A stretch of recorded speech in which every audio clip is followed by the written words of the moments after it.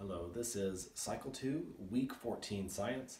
This is Experiment 165, Cold Foot in VanCleave's book. This is a good demonstration of heat and temperature and the movement of heat, and I think your students will definitely enjoy doing this. This experiment is relatively easy to set up. You need some aluminum foil and you need a piece of carpet or a carpeted area. If possible, in the location, your community's location, tile surfaces I think will work best for the aluminum foil. Hardwood surfaces would work okay as well. In order to set this experiment up, I moved a small piece of aluminum foil and I set it onto a piece of our tile, our hard floor, and then right next to it conveniently is a carpeted area. And so in order to actually do this experiment, then you have each student who has their shoes and socks removed. That's the name of the experiment, Cold Foot. You step onto the carpeted area and ask the students questions like, well, how does the carpet feel? They'll probably say it feels fine or it feels normal, or how does the carpet's temperature feel? And what you want to lead the students to the answer is, it's basically the temperature that's in the room. It doesn't really feel any different to their foot. If they lift their foot up, the temperature of the air versus the temperature on the carpet, it's about the same. But in sharp contrast now, I've had this piece of aluminum foil sitting here for about 10 minutes. I think VanCleave's book recommends 10 minutes. 30 minutes would work even better. However far in advance you would like to do it. But I would say at least 5 to 10 minutes. But now when I touch this aluminum foil, now what temperature do I feel? This, my right foot, is noticeably colder than this foot that's sitting on the carpet. And that is the essence then of this experiment, is to let each kid have an opportunity to do that and to feel. Depending on how many students you have, you may want to have a separate piece of aluminum foil for each student because for reasons that we're going to talk about. Okay, so some grammar to talk about today. Heat and temperature would be the two big scientific terms of grammar that I would suggest you emphasize. And we all kind of have an intuitive understanding of those things, but let's talk about them in a very science-specific context. Heat and temperature are in fact different things scientifically. Temperature is the ability of a given body or a given system, a system of particles like the carpet or a system of particles like the aluminum foil, to transfer heat between two systems. Heat itself is an energy, a form of energy that can be either created by friction or by application of other forces. It can even be created by removing energy from one system into another. So as temperature, which is the movement of heat from one system to the other, as that temperature process happens, then the flow of heat moves between systems. And so that's what's actually going on in this experiment. The ability of any given substance then to have temperature or to experience temperature changes, to conduct heat, is intrinsic into the substance itself. And so aluminum foil is a good conductor. Most metals are a good conductor of heat. It's certainly a much better conductor of heat than the carpet. The tile or the hardwood is also a pretty good conductor of heat. And that's sort of the essence of why this experiment works, because the heat is actually initially, in this experiment, it resides in my body. That energy resides in my body, right? Generated by my metabolism, the flow of my blood.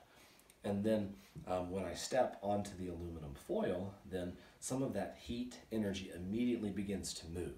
It's moving from the bottom of my foot into the aluminum. It's actually going through the aluminum and down and into the floor. And that's why then that movement of heat, that temperature, that flow of heat, that temperature change is what then my nerve system recognizes and sends back to a signal to my brain of, that's cold, right? Cold foot. That's the experiment. And so if we were to use, for example, wax paper, that might be something you could do for more, especially for the more advanced kids, but maybe, in fact, maybe even for the ABCDarians. They might enjoy that sensation difference.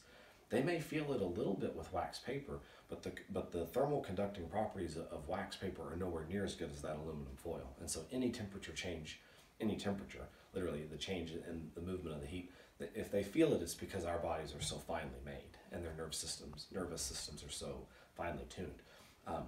But I don't think they'll feel it very much at all. Another thing you could do that I wasn't able to do on the video is if you do have like a small piece of carpet sample, or if you could obtain a small piece of carpet sample, I'm envisioning something that's pretty small, maybe even like 3/4 of an inch by 3/4 of an inch, because children have little feet, right? I mean, for adults, you could have even maybe an inch or an inch and a half square. But if you were to take a block of carpet like that and put it in the middle and then step onto it, I think you would immediately sense that difference. Where your foot is in contact with that carpet, it should feel more or less warm, and the surrounding area, surrounding tissue will feel colder. That would be an option of something that you could do in order to do that experiment. So to do this experiment and to expand on this experiment.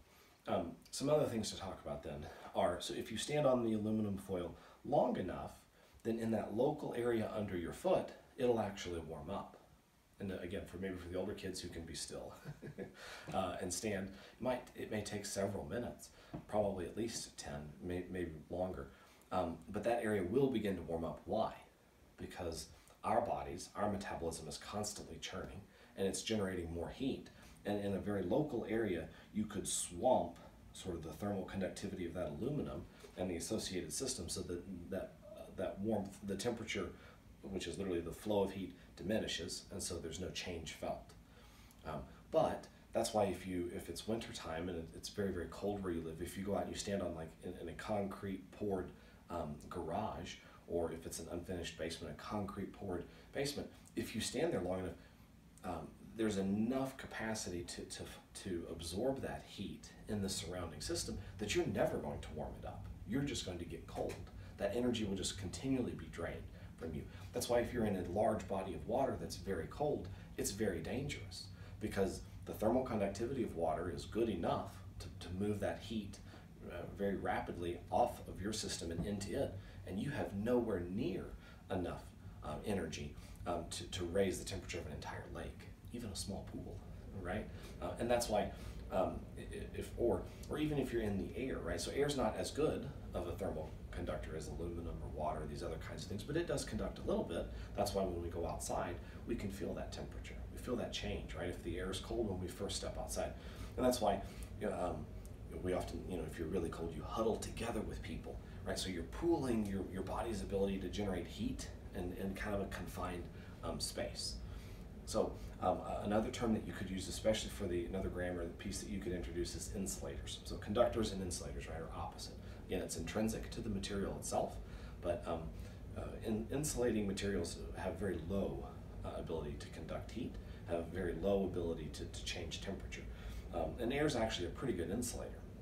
That's why that's why that's why people manufacture down comforters, right? By filling that space with the down or with the feathers, then you're creating big areas of air inside, and then once you get under it and your body is generating this heat, that air is effectively trapped.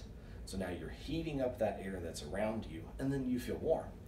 And that's why when you're married and your husband gets in and he raises the one side of the bed, that's why you're always upset. Because suddenly that air moves all the way out, and now cold air comes back in. And you feel it. You feel it immediately.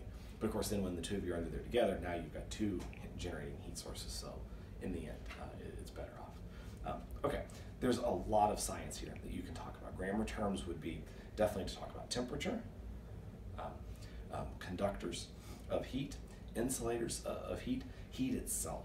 And it's a very practical illustration, something that everybody can participate in, I think, and can experience. This is Cycle 2, Week 14 Science, Experiment 165, Cold Foot.